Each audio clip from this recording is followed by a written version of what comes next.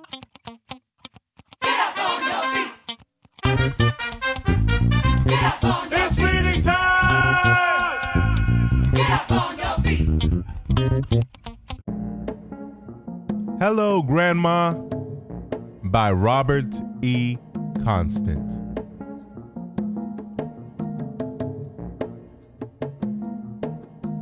My parents have always told Robbie and I to be proud of where you come from and to cherish our Caribbean heritage and customs that have been passed on to us from our families in Antigua, the Bahamas, and Belize. We have lots of family in the Caribbean, including my grandmother, who lives on the island of Nassau, Bahamas. We can't visit her often because she is 3,000 miles away.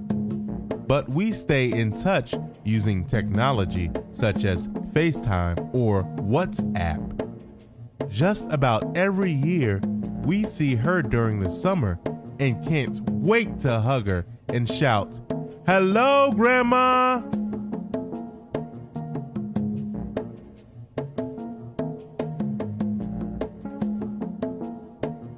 Visiting the Bahamas during the summer is so much fun because we get to see family, go to the beach, eat native fruits and seafood, and enjoy the roots and culture of rake and scrape and junkanoo music. We even get to practice our Bahamian accents and slang like, "Hey, bae," which means hello, or my dad's favorite, "Well, mother sick," a popular phrase to express super excitement.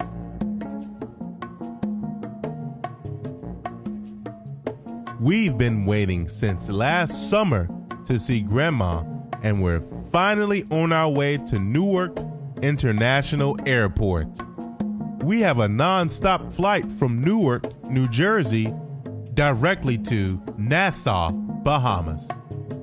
The best thing about flying is looking out of the window and seeing the pretty colors of the Atlantic Ocean go from dark blue to bluish green to aqua blue and light blue.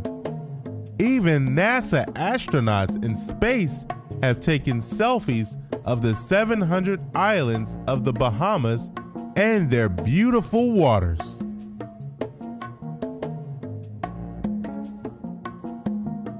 When we arrive in Nassau, Grandma meets us outside and we hop in her car. She takes us on the West Bay Street so that we can take in the refreshing scent of the ocean breeze coming right off the sea. After a long flight, we are hungry, so Grandma takes us to one of my parents' favorite places on the island, Bamboo Shack. We enjoy our conch snacks and Goombay punch sodas while catching up with Grandma on our schooling and after-school activities.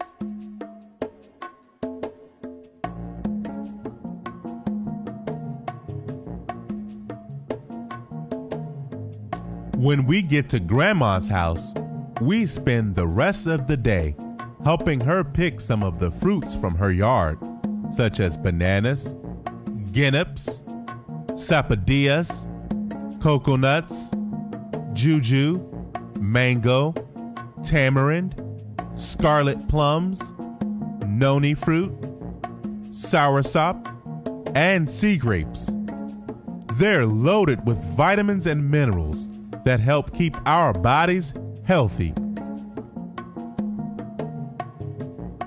Sometimes the leaves from the fruits and vegetables on the island can be used for medicine and home remedies, as well as making homemade tea. In the early 1900s, my great-great-grandmother and her family used sea grape leaves for plates while eating at the beach. Talk about being environmentally friendly. Today, we are grateful for the Bahamas National Trust for continuing that legacy of conserving and protecting the very best of the Bahamas.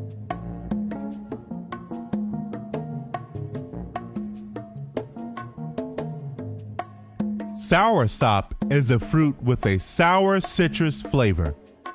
Uncle Donnie uses it to make homemade ice cream the old-fashioned way. We help gather the soursop, heavy cream, evaporated milk, and vanilla extract to mix into the hand-cranked ice cream maker. After adding rock salt and ice to the outside of the container, we turn the handle around and around until the cream hardens and is ready to be served. It's the perfect dessert after dinner.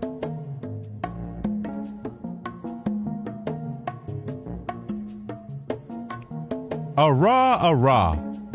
When we go to sleep, Robbie and I can't help but hear a chorus of frogs serenading the neighborhood with their croaking songs. You may even hear the bark of the neighborhood potcakes in the distance. Going to sleep in the Caribbean is unique because some animals come alive when the sun goes down, and you never know what new sound you may hear each night.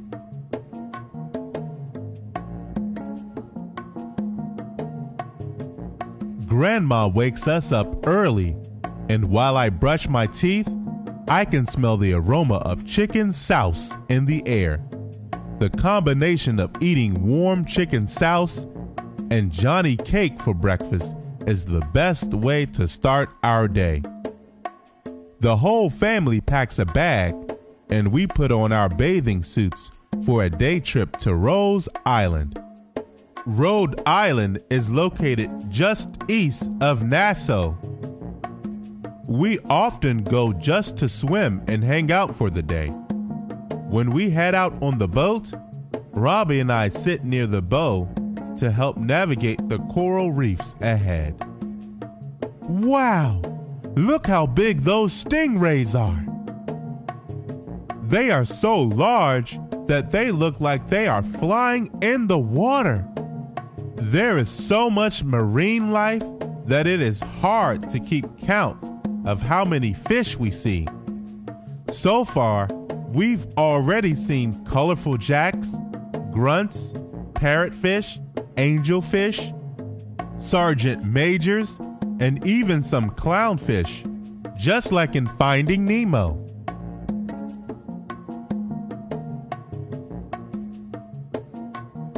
Have you ever seen pigs swim? Well, you will if you are in the Bahamas.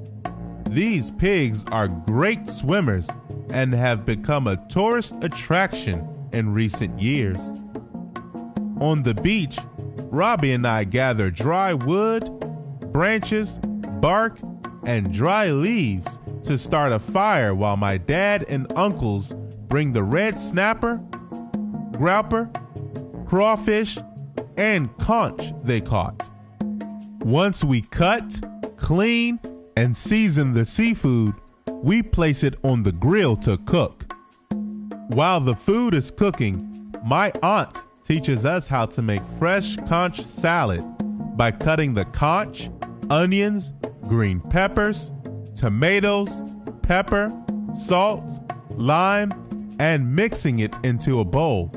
We love the explosion of citrus and tangy flavors of conch salad.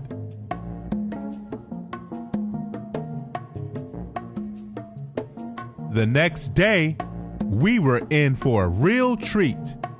Grandma drives us on the Sir Sidney Poitier Bridge to Paradise Island to enjoy a day on the water slides at the Atlantis Water Park. We slip and slide our way through the water tubes and finish the ride with a big splash in the end. This water park is especially amazing because you can slide through the tubes while watching sharks swim overhead. Before we go home, we make a quick stop at Potter's Cay under the bridge and order some crab and rice, coleslaw, grouper fingers, and an ice-cold refreshing cup of switcha. You know it as lemonade, but in the Bahamas, we use fresh limes.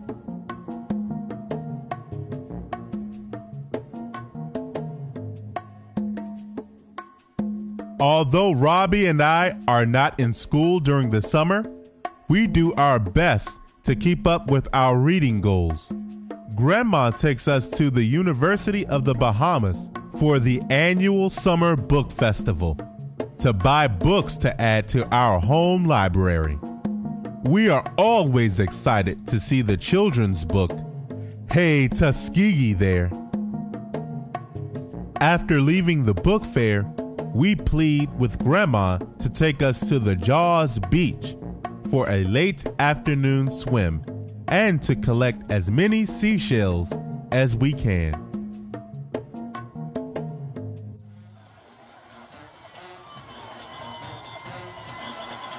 One of the things I enjoy most about the Bahamas is the annual Junkanoo Summer event.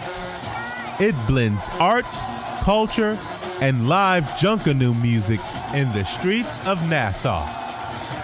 Participants wear colorful costumes and play instruments like goatskin drums, cowbells, horns, and whistles to create a sound found nowhere else in the world. Uncle Roy helps us to make our own costumes using crepe paper, glue, paint, and cardboard. Junkanoo is more than a festival. It's an expression of the native culture that connects us to Africa.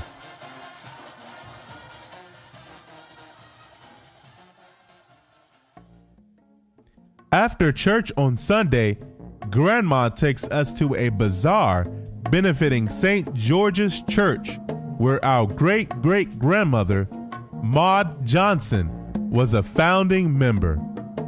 The entire community comes out to play hoopla, eat great food, and support the church at the same time.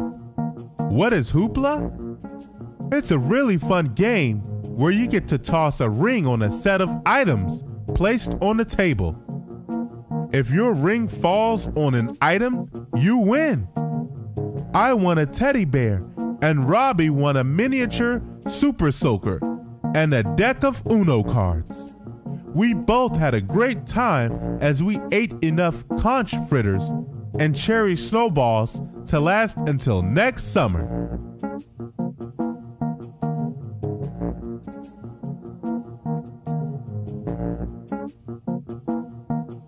Well, we have come to the saddest part of the trip. The part where we have to say goodbye to Grandma, our family, and this beautiful paradise. It was so much fun, but it's time to go back home. I cannot wait until we come back here to do it all over again. WhatsApp and phone calls are great, but nothing beats being able to hug and say, "Hello, Grandma," in person. Excellent job, readers. The end. And as always, please remember to subscribe. Thank you.